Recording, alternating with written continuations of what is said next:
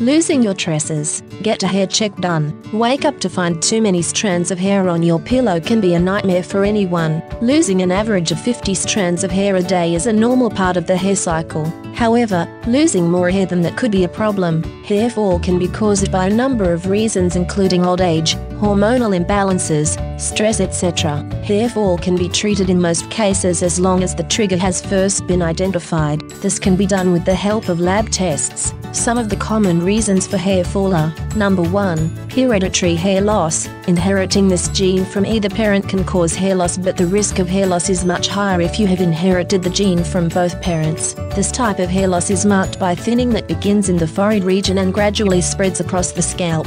Examining the pattern of hair loss is the first step to determining whether your hair loss is caused by genetic reasons. A biopsy of the scalp may also be required. Number 2, thyroid irregularities. The underproduction or overproduction of hormones by the thyroid gland can affect the rate at which the body metabolises oxygen and energy for the growth of skin cells, nails and hair, leading to hair loss and other problems. In the case of hypothyroidism, hair loss is likely to be accompanied by weight gain, constipation, tiredness and depression. On the other hand, hair loss that is accompanied by drastic weight loss, nervousness, diarrhea and weakened muscles is likely to be caused by hypothyroidism. Between the two, hypothyroidism is more commonly responsible for hair loss. A simple blood test that measures the levels of thyroid-stimulating hormones in your body can be used to determine whether your hair loss is caused by thyroid irregularities. Number 3, anemia. A deficiency of iron in the body can result in inadequate red blood cells to transport oxygen through the body.